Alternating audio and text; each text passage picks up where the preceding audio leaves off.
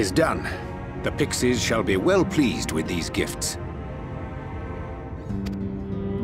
Ah, lest I forget.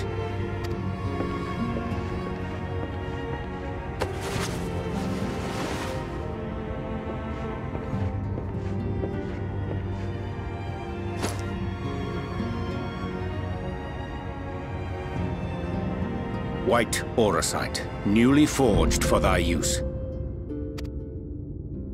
Our mission being to thwart a rejoining, we will most assuredly cross paths with those who crave the contrary, our eternal enemies.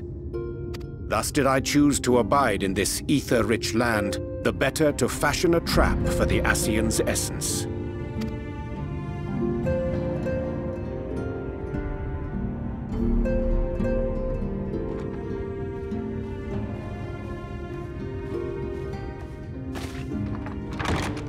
May I come in now? You may indeed, assuming you've finished.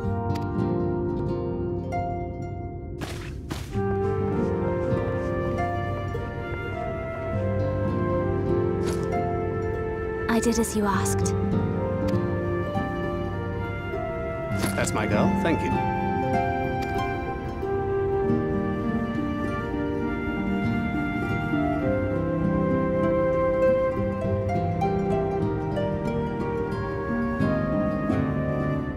I should probably explain. Though my body remained behind in the source, its limitations saw fit to accompany me, which is to say, I cannot manipulate ether. I took up the gunblade for its defensive advantages, but on account of my little impairment, I cannot imbue the ammunition myself. Luckily for me, Minfilia has quite a talent for it. Minfilia, once we set forth, we are not like to return for some while. If thou wouldst choose tomes to take with thee, let it be now.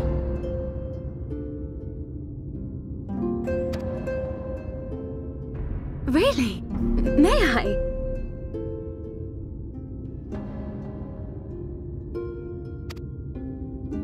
Of course, my dear. Yet have care thou dost not add overmuch to thy burden, lest I incur Thancred's ire.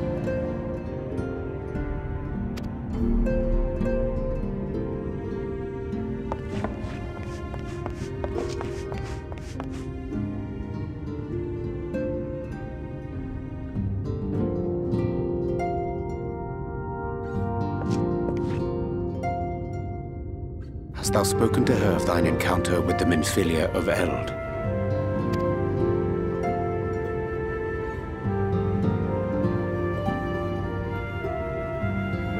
Well, I suppose now is as good a time as any. As you know, I freed young Minfilia from captivity in Yulmore some 3 years past. Not long after, the two of us journeyed to the south of Armareng, to the edge of the Empty, where the flood was halted.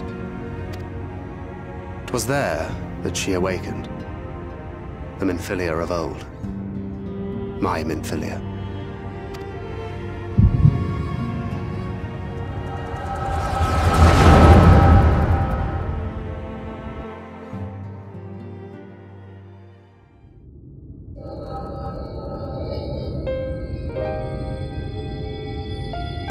Tell me, what must I do to bring you back?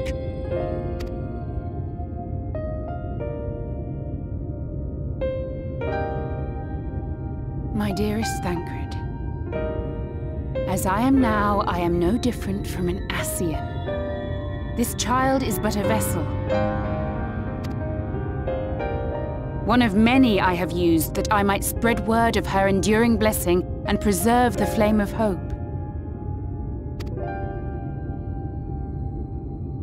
In my name, each has died, never having lived her own life.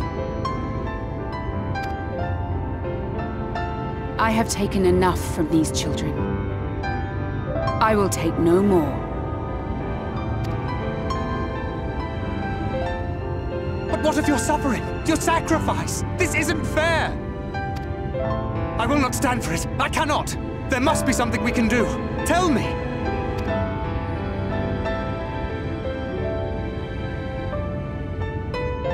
Should the day come when this child grows weary of fighting and wishes to cast it all aside, then shall I take up her burden.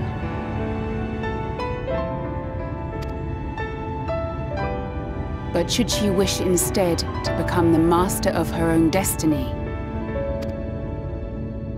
then shall I bequeath to her my all.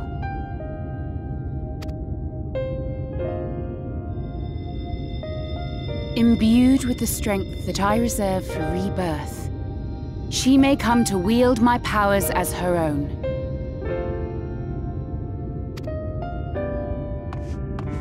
And what of my wishes? What of Flamine's? What of all the people who love and care for you and want nothing more than to see you again?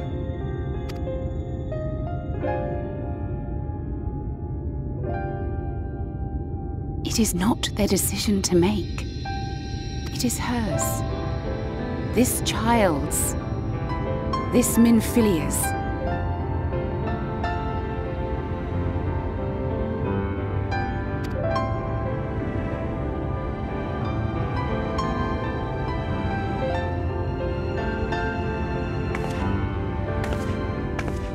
You have ever watched over me, Thancred.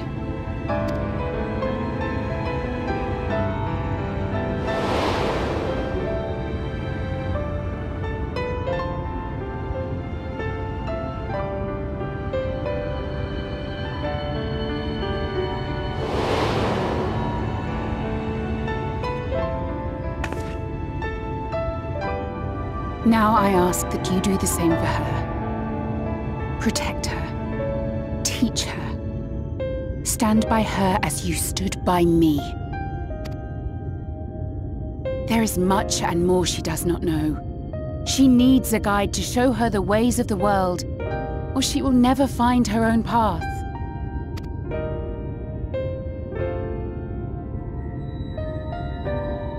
When the time comes, you will find me here. Until that day.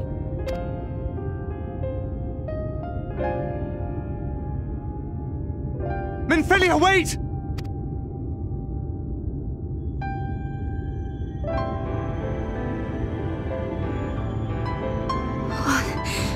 What happened?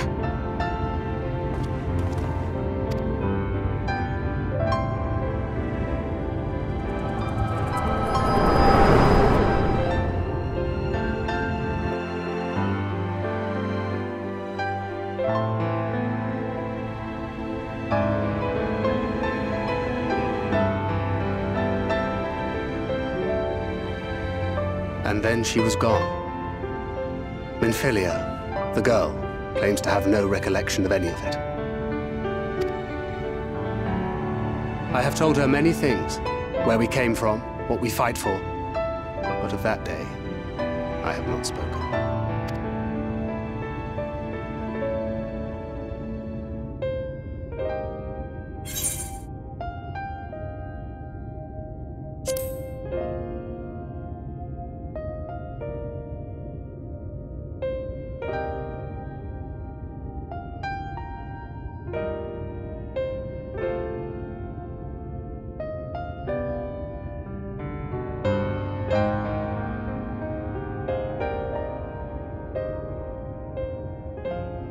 With the coming of another possessed of the blessing of light, the first hath begun to rise up in defiance of its fate. The question remaineth, however, who shall take up the flame of hope which Minfilia hath borne for so long? Whether we will it or no, the choice must soon be made.